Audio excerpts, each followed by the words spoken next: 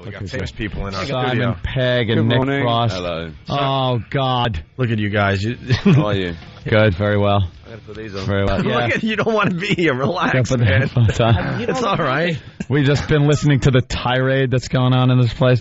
We've had a little episode on radio here we heard in the U.S. And you know how us Americans are, very oversensitive about things. Why can't we just take whatever crap is being said and just forget about it? Well, you guys have the racial tension in England, right? With isn't it more with like Muslims? That's kind of like the black-white tension here. I think there's racial tension everywhere. You know, we just got to be, think carefully about what we say. Yeah. Yeah. It's not. I mean, I think if you launch into some racial tirade and then say, "I'm only kidding," it doesn't make it okay. Right. But I mean, you heard I just said one little off-color thing. And Do you know what? I don't even know who Imus is. So. Oh, he's a big radio morning guy here. Right. And he just made like a tasteless joke about black people, which is a sin in this country, because we're paying for 400 years of naughtiness. Naughtiness. Well, I think, but we all kind of are. We shouldn't, we should kind of accept that, I think. Yeah, but we can... I mean, I know it's not your fault personally. Yeah. But you understand why people get sick of it, do you know what I mean? Yeah, yes and no. I think there's that kind of white, angry guilt where, hey, it's not our fault! But I mean, yeah. suck it up, do you know what I mean? But then there's the other side, too, where you kind of sit there and go, all right, you guys are joking about it. Why can't we? Yeah, but was he joking about it? Was he? Yeah. Oh, He was yeah. laughing when he Yeah, said very it. obvious. Was it comedy? Yes. Yeah. He was trying to be funny. Who laughed? I think it howled. I think it kind of, it didn't go over well. It wasn't a hysterical gut-buster joke. It was a throwaway line, and then people in studio laughed. I think we're just pissed off because kind of black people are kind of... I think they're allowed to be a little bit annoyed, do you know what I mean? I don't mind being... I love Dave Chappelle. Yeah. And I love when he kind of like hacks on us a little bit, and I think, oh, well, whatever. Yeah, that's hysterical. It's not racism, it's just kind of like... It's kind of comedy pissed offness. Yeah, no one goes crazy, though. No one goes, oh my God, Dave Chappelle's making fun of white people. Pissed off at black people, has he? But he's not pissed off at black people. It wasn't based out of anger. It was just a funny line. It was just a line meant to be funny. The intent was not to be... They didn't catch him off air dropping N-bombs. He just said something on air. He was kind of like tagging a line that somebody else had used. It was like a natural flow of conversation. Do you think he does drop N-bombs off air? I hope so. I certainly Off air? Constantly. Constantly. How can you not? This is the comedy again. I'm only kidding. Yeah, you have a It's drive. all fine. I'm only kidding. Well, these guys aren't here to talk about racism and the state of the world today. Yeah, We're here to talk about our film, Hot Fuzz. I know. Yes. I saw it. Did you? Yes. You saw Hot Fuzz already? Saw a little advanced screening. Nice. I did, your, at home. your initiative. I thought it was hysterical. Totally different from Shaun of the Dead. Yeah. Your character, very different. You play like one of these real kind of Super cop. super cop guys. Yeah. And meanwhile, you're kind of fun-loving, kind of innocent guy in Shaun of the Dead. I figured I had to play somebody a bit different in this, do you know what I mean? Because I played a couple of slackers, and I thought, right, let's play a super cop. Badass. Yeah. Yeah, badass. And I gotta say, I won't give away, of course, the end of the movie, but there is a gun sequence in there that I was not expecting. I was like, wow, these guys spent some money on this movie or something. But we're massive fans of American action films and the kind of cop genre, and we thought, wouldn't it be funny if we took that and we stuck it into a little English village? Yeah. And had things blow up there instead of the streets of LA or New York. Yeah, because usually there's huge cities and the cops running around and things are blowing up and car chases and gunfights. And it's just a small, quaint little English village. Yeah, we don't have any, a tradition of cop films in the UK because our cops aren't armed, right? They just...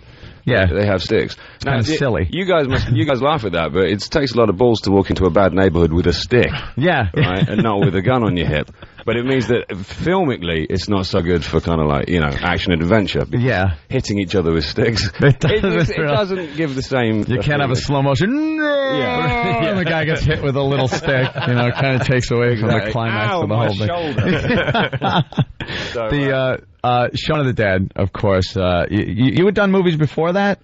No, we had a sitcom on British television. Yeah, that was it. I'd done a couple of movies, but not like the scale of Shaun of the Dead. Yeah, that one really hit a nerve. I mean, total cult following here in the States. That's and great, yeah. People watch it 10 times. It's one of those movies you just watch over and over again and still laugh your ass off. A fan of the zombie genre, obviously. Oh, yeah. Definitely. I mean, there were so many little homages to all the old zombie movies. Where'd that come from? We're a huge zombie fan. I remember I made Nick up here. Say hi. Hey, Nick Frost. Hello. I, as a zombie in 1994 for Halloween, and 10 years later we were here promoting our big zombie film, which was quite a nice little circular journey, wasn't it? Yeah, I still got the makeup on. You guys stand-ups too? Do you start as stand-ups? I was a stand-up, yeah. I was a stand-up for about 10 years, and then got back into... I got into acting through that, got the sitcom, you know, and I still love doing stand-up, but it's just... you can't do both, do you know what I mean? Because your whole weekends you work Thursday to Sunday, and you got to spend... Basically, when you're a stand-up, you spend all weekend in a pub and not drink. Yeah. Unless you're a drinking stand-up, but I find it would dull my edge if I drunk, do you know what I mean? You have two types of stand-ups, guys that have no alcohol at all, or the guys that you're peeling off the floor every night at 3 o'clock in the morning. But I think the guys that drink, stand-ups that drink, think they're funnier than they are, do you know what I mean? You know when you get a bit drunk and you think, I said something really funny last night, and you read what you wrote, scroll down, and you think, no, that's rubbish. And it's the same as, you know, I think it's always better to stay a little sharp. Also, you've got to be on the ball, to, you know, with the audience, because if they're coming back at you, you need to be sharp, so... You can't just go, Yeah. Leave it at that. Because they're the worst hecklers are drunk people. Yeah, get off, you idiot! And you come back with some line, no, I didn't hear you. You know, it's kind of like... yeah, it's not going to work. You know what's even worse to the audience? When somebody heckles you and you destroy them, but the audience didn't quite hear what they said, and the audience sides with them, you just blowtorch the entire room. Absolutely. How'd you get the like idea for Shaun of the Dead, and like get the cat, like, because it's one of those things where, I want to make a movie. And then, well, we were doing our show Spaced, and there was a little scene in it when I was kind of lost in a video game. My character had been up all night on speed and kind of was playing Resident Evil and sort of got sucked into the game. And we had such fun shooting the zombie bit. Me and Edgar Wright, who's the director and co-writer, said, let's make a film. Let's see if we can make a film. So we took the idea around. Eventually it got picked up by Working Title and Universal, and we got it made. And it was luck. It was, you know, a lot of luck involved, but we got there. And the writing of it, now you wrote it with Edgar. Edgar. Because I noticed it wasn't like just a traditional little comedy on the zombie thing. It was actually like, you know, your character is very sensitive, and there was some like touching moments that were like sad. It's like to decide to bring that into a comedy zombie movie, I thought was a little odd, but it definitely worked. Yeah, you know what? You know when you have those films that are like, that are just, I don't know, this sort of spoof movies like Epic Movie or whatever, they really do exist joke to joke, right? So if one joke fails, the whole thing fails. Whereas if you have like some story underneath and some characters and something to invest yourself in, you can go off joke a little while and actually get things a little bit emotional. And then, so when I have to shoot my mum, it's pretty sad, isn't it? Yeah. That's what it was. It was like he's sitting there going, oh my God, the guy's got to shoot his mother. She's a zombie, and you know, he's yelling at the other guy not to shoot her, and he's crying and everything. Yeah. It's just good to keep people on their toes, you know. A good dynamic. There's no like the Naked Guns have no moments like that because it's all just boom, boom, boom, parody. They're the best. I mean, they're the kind of best examples of those. Like the Zucker brothers, like Airplane, you know, Mel Brooks, Young Frankenstein, Blazing Saddles, brilliant because they are all the jokes pretty much hit. Whereas, you know, because as that sort of that kind of movie gets a bit diluted, it gets, you know, less and less of a hit rate. So anyway, so with Hot Fuzz, we kind of try and do the same thing, make something that could actually exist without the jokes. Do you know what I mean? Yeah, absolutely, and you definitely pull it off. Even though there's loads of jokes in there. Don't get me wrong, it's really funny. Yeah. But if you took it out of that, it could just be like a genuine action movie. Well, it's like Planes, Trains, and Automobiles. I think it's a great comedy with Steve Martin, who I think sucks now, but back then he was great with John Candy. And there's some like really like weird, kind of depressing moments. Hey, John Candy really tugs the heartstrings in that movie. Yeah, just a big fat sad man. Yeah, you can make fun of me. Tears. Go on, I'm an easy target. Fat head and awful mustache, the greatest. He was fantastic. Now, what about direction? Who directed? Edgar Wright is my sort of co-writer, and Nick is always the kind of the first guy that gets the script, and we write for Nick in mind, for me and Nick to be in it together, and then we bring everyone else in. So with Shaun of the Dead, we had a kind of, you know, it was a group of about 6 survivors in that, but with Hot Fuzz, there's like 50 speaking parts, and you know, Timothy Dalton's in it, and Jim Broadbent, and Edward Woodward, and Billy Whitelaw, and you know, these kind of legends of the British sort of screen industry. Yeah, there's just like, it's a very unique look to the movies too. The direction, Yeah. you know, some of those, the way the camera pushes in, a lot of quick cuts, that, and it makes it work. Definitely. I There got are 6,000 cuts in this film. There's 6,000 cuts. Epileptics beware. Yeah, you get a Pokemon seizure. Yeah. Hey, Nick, I'm sorry, did you start out like as an actor or as a sketch guy or like what is your? No, I was just a waiter, and he made me do it. How great is that? He was. I found him working in a restaurant. Really? I said, I can take you away from all this. What was it about him when you saw him? I was just Look at him. A lot of sexual chemistry. I was yeah. just I'll get you in movies. Exactly. I was a stand-up comic, and he was the funniest guy I knew, and I was hanging out with stand-up comics, and you know, he was just the guy that worked in a restaurant, and I kind of introduced him to stand-up thinking, I mean, you kind of wanted to do it a little bit, didn't you? You sort of, as a way out of working. Yeah. I didn't really want to be a waiter forever. I didn't really know what to do apart from that. But it was, I did 10 gigs and 5 were amazing, where I was hailed as the new Christ, and the other 5 were that was the lowest points of my career. Of your life. Of my life. So when we came to do our sitcom, I said, look, do it this way, be in it. And I wrote him a part of a character that he kind of came up with. And it took off from there. And, you know, it's like 10 years later, and he's got his own show and everything. So. How long were you guys on in England for? How long? How long were you on for? Yeah. How many years? Oh, the show. Yeah. Oh, it ran for 2 seasons, and then we did Shaun of the Dead, and then we kind of had to leave it behind in a way. And it's the question we get asked the most: is they're going to do a 3rd season of Space? Because people have found it here as well. You can't get it Region 1 DVD here, but people can import it, and they, you know, have regionless DVDs and stuff. But I think it's going to get released here on DVD. You know, I saw was pretty funny in England. I really enjoyed was Alan Partridge. Yeah, I was in that. Were you in that? Yeah, I was in an episode of Alan Partridge. I like season 2 better because the first season was he's just on his show. That's right. And season 2, what an ass he was. He was just really a funny brilliant guy. character. I don't know if you remember the episode where they drop a cow on him from a bridge. Some farmers are protesting because he said, weirdly enough, he said some controversial things about farming. About like, was it genetically modified swans whose necks had been bred to be fit in a baguette? Big-eyed boy. And so these farmers drop a cow on him from a bridge. But I was in that episode, and I was only like 27, and it was one of my first TV shows, and it was with Coogan, who's an amazing sort of comedy actor, and he's in Hot Fuzz. Is he really? Yeah. Oh, he's a funny dude. He's very funny. When does Hot Fuzz open? 420. I think you know what we're saying. 420. Enjoy the day. Gotcha. This is how stupid I am. You said 420, and I'm such a nerd. I didn't catch it. I'm like, You looked at your watch. What a cool way to say April. What a dope. I didn't catch him saying that. And I apologize to Nick because I asked for a picture, but I looked at you and I looked at the other guy who you were with. That fell in the back. So my apologies. VJ the Bone. VJ the Bone Carbone. He's looking after us. Yeah. Shout out to Vij. So yeah, go see because it'll be a great day. It will. Yeah, I think, like I said, I saw it. It was really funny. What's been weird is to some marijuana. Head out. You guys get stoned and wine, like right? I mean, a lot of people do it. The patron saint of hamburgers. I wouldn't like to say really. That's definitely not enough. A man of mystery. You know what's weird is that we'd been doing this tour of the US showing the film and stuff, and the film did great in the UK. I mean, it did amazingly. We broke records in the UK. It's kind of like the 6th biggest opening ever in the UK. Wow. And yet the audiences here seem to get it more than the British audiences. Yeah. Because I think they get what we've adopted more. Do you know what I mean? Because it's like an American sort of format, the whole action Right, thing. the action thing. It's an American film. Yeah. And they've been getting it so... It's been crazy. It's been great. It's like being in a rock band. Did you have to go through gun training and stuff? Yeah, we did. Yeah. Not That's that we needed Is to. he pulling out again? Going for one. I thought he was Back in!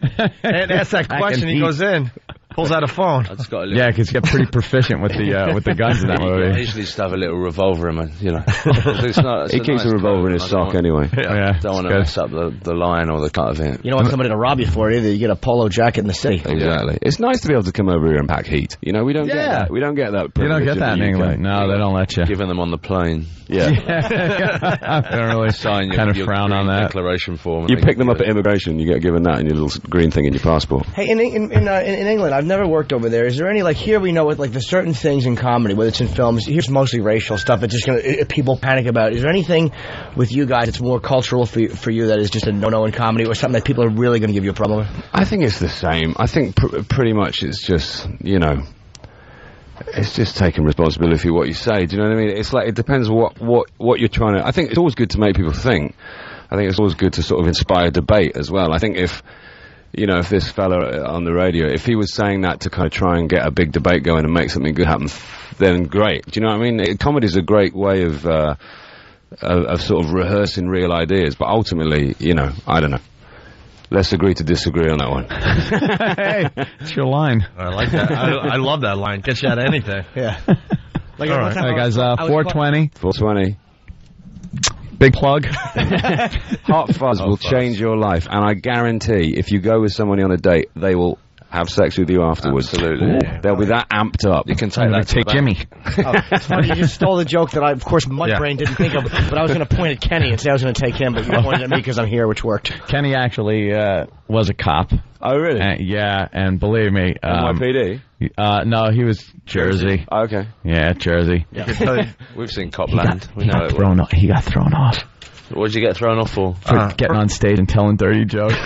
No shit. Naughty cop. I just cursed. I thought I was on XM for a second. I dropped the S-bomb. Oops. Now you're in trouble. I know. You're fired. Somebody with a button in the back that just dumps out of that. Because God forbid the children hear that. I know.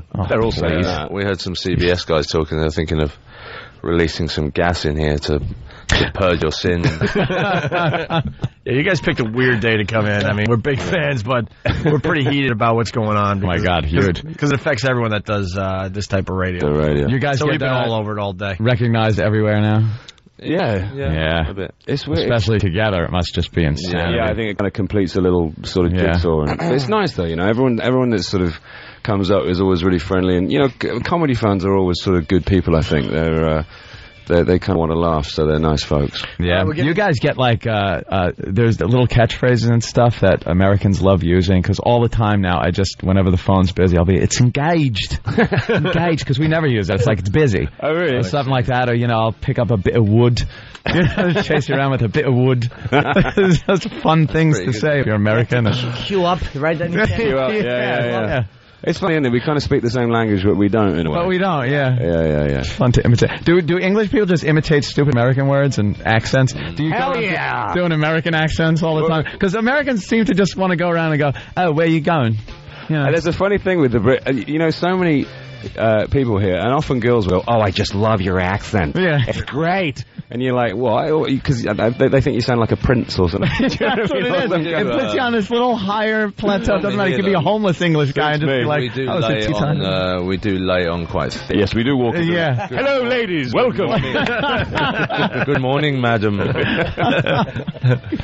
Great. We are leaving. That's why you hear the music. Yes. Yeah, sure. With Simon Pegg and Nick Frost in theaters Friday, April the 20th, which is a week from Friday. It's called Hot Fuzz. Yep. So go see it. Ant saw it already, loved it. Yeah. If Anthony you loved like it. Shaun of the Dead, man. It's going to be another hit for these guys. Thank you guys for coming in. You guys go have a lie down, okay? Calm down. Yeah. All right. Have a lie down. See ya. Simon Pegg and Nick Frost, thank you so much. If you're not joining us over at XM, have a great day. Wow, we got famous people in our studio. Simon Pegg and Nick morning. Frost. Hello. Oh, God. Look at you guys. How are you? Good. Very well. I'm gonna put these on. Very well. Yeah. Look at you. Don't want to be here. Relax, Yeah, put the man. headphones on. It's all right. We've just been listening to the tirade that's going on in this place. We've had a little episode on radio here we heard. in the U.S. And you know how us Americans are, very oversensitive about things. Why can't we just take whatever crap is being said and just forget about it? Well, you guys have the racial tension in England, right? With isn't it more with like Muslims? That's kind of like the black-white tension here. I think there's racial tension everywhere. We just got to be, think carefully about what we say. Yeah. Yeah, too, where you kind of sit there and go, all right, you guys are joking about it. Why can't we? Yeah, but was he joking about it? Was he? Yeah. Oh, He was yeah. laughing when he It's said it. very obvious. Was it A little comedy? Yes. Yeah. He was trying to be funny. Who laughed? I think it howled. I think it kind of, it didn't go over well. It wasn't a hysterical gut-buster joke. It was a throwaway line, and then people in studio laughed. I think we're just pissed off because kind of black people are kind of... I think they're allowed to be a little bit annoyed. Do you know what I mean? I don't mind being... I love Dave Chappelle.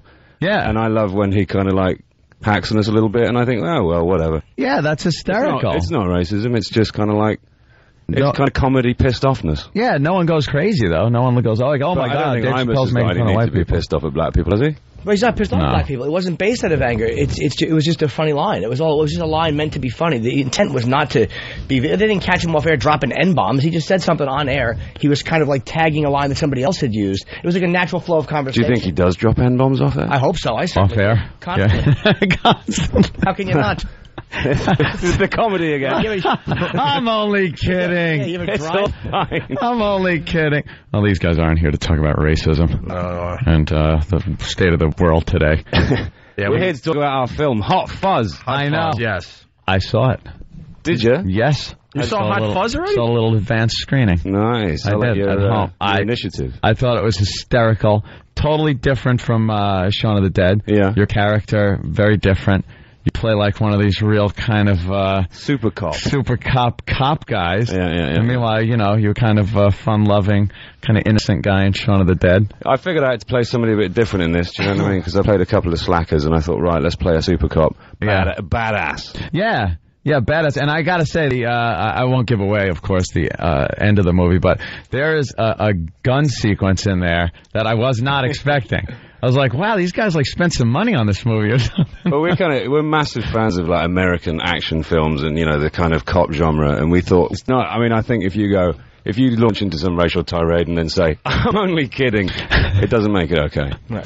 But I mean, you heard I said one little off-color thing. And do you know what? I don't even know who Imus is. So. He's a big radio morning guy here. Right. And he just made like a tasteless joke about black people, which is a sin in this country, you know, because we're paying for 400 years of naughtiness. Naughtiness. Well, I think, but we all kind of are, and we should kind of accept that, I think. Yeah, but we can. I mean, I know it's not your fault personally. Yeah. But you can understand why people get sick of it, do you know what I mean? Yeah, yes and no. I think there's that kind of white, angry guilt where, hey, it's not our fault! But I mean, you know, yeah, suck it up, do you know what I mean? But then there's the other side.